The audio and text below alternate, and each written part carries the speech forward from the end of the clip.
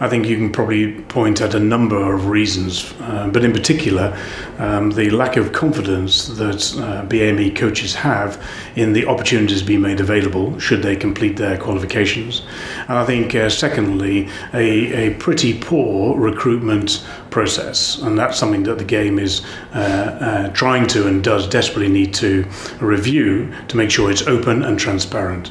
Our team here and our board and our managers looking to work towards a positive change have been continually every month looking at what's working and what isn't working and how that we can make a difference. We have a diploma in football management, and when I looked at our results over recent years, 18 of the 22 BAME coaches that have been through the diploma are in work.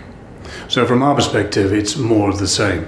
We're developing, with the support of the Premier League, the appointment of career development officers, and those individuals will really help create that career pathway for all coaches. We want to see an open and diverse position for all managers and coaches that want to work in the professional game. And then I think looking at CV writing, mock interview training, and very, very important, languages, work experience, study visits.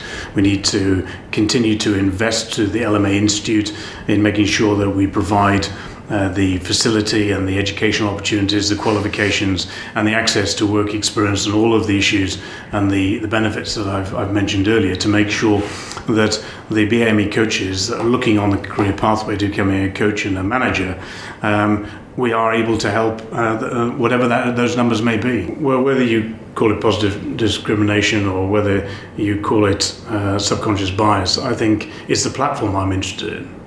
It's making sure that the 92 clubs have an open and transparent recruitment policy, that we're aware of the jobs, that we can advertise those jobs.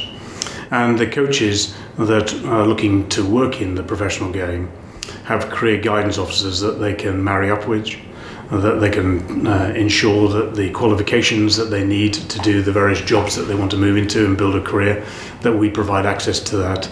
I'm not really pleased by where the game has got to, because I think we have an awful long way to go. I think it's a massively steep learning curve, and the stats show us that it's not good enough.